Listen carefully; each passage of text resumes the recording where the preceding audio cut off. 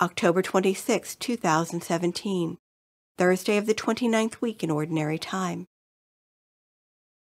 A reading from the letter of St. Paul to the Romans. Brothers and sisters, I am speaking in human terms because of the weakness of your nature. For just as you presented the parts of your bodies as slaves to impurity, and to lawlessness for lawlessness, so now present them as slaves to righteousness for sanctification. For when you were slaves of sin, you were free from righteousness.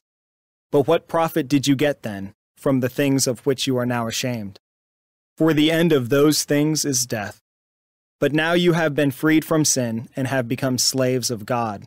The benefit that you have leads to sanctification, and its end is eternal life. For the wages of sin is death, but the gift of God is eternal life in Christ Jesus our Lord. The word of the Lord. The responsorial psalm. The response is, Blessed are they who hope in the Lord. Blessed the man who follows not the counsel of the wicked, nor walks in the way of sinners, nor sits in the company of the insolent, but delights in the law of the Lord, and meditates on his law day and night. Blessed are they who hope in the Lord. He is like a tree planted near running water, that yields its fruit in due season, and whose leaves never fade. Whatever he does prospers. Blessed are they who hope in the Lord. Not so the wicked, not so. They are like chaff which the wind drives away. For the Lord watches over the way of the just, but the way of the wicked vanishes. Blessed are they who hope in the Lord.